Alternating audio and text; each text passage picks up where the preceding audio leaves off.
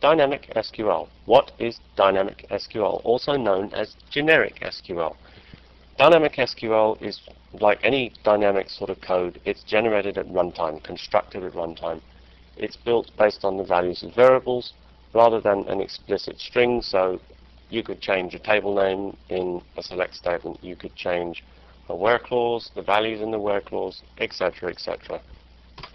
Dynamic SQL can be used for both DML and DDL commands, data manipulation language and data definition language commands.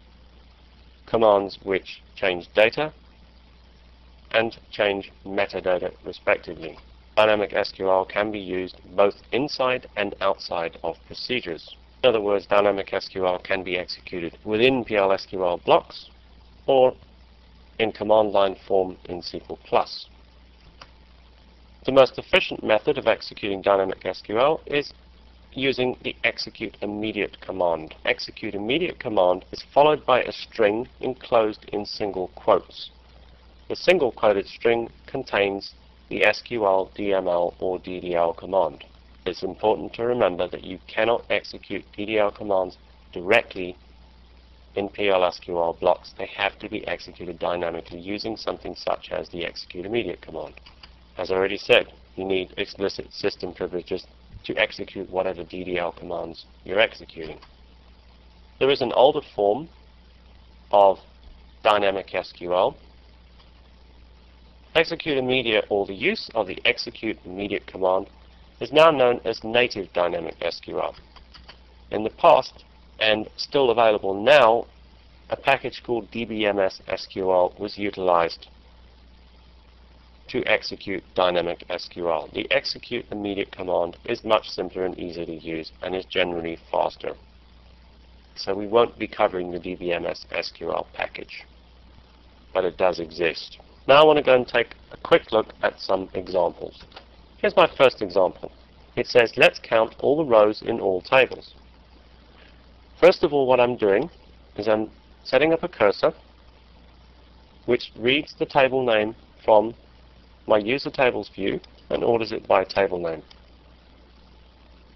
Then what I'm doing is I'm using an implicit cursor for loop to scroll through it, and then I'm using an execute immediate command to simply select the count of rows from each table. So I'm submitting this select count command from the table selected from the cursor into the rows variable using a Dynamic SQL, native Dynamic SQL execute immediate command, and then I'm going to output the number of rows using the output command. So let's copy and paste this into SQL+ and execute it. Here's the result of my table count procedure. As you can see, these are my 3 divided up ticket tables, if you can remember when we did that. Here's the ticket table, supporting act, etc., etc. All nice and neatly laid out. The second example produces exactly the same result as the first.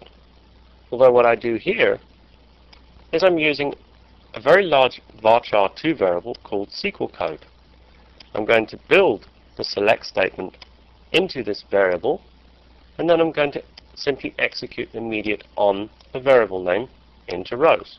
So let's run that as well and make sure we get the same result, which we do. As you can see, the numbers are all the same. Generally, I remember the ticket row number result because it's very large. Another way to do row counts is a SQL+ script, which I have here. All this does is really generate a SQL statement in the same way that execute immediate probably does internally. It pumps it out to a log file, this log file, namely count SQL, and then executes that log file. So we can run that quickly just to see what that looks like. But that's the equivalent of the table count procedure from PL/SQL that I've just been running in 2 examples, and this is the SQL equivalent. And there we have it. So that's some example dynamic simple DML commands.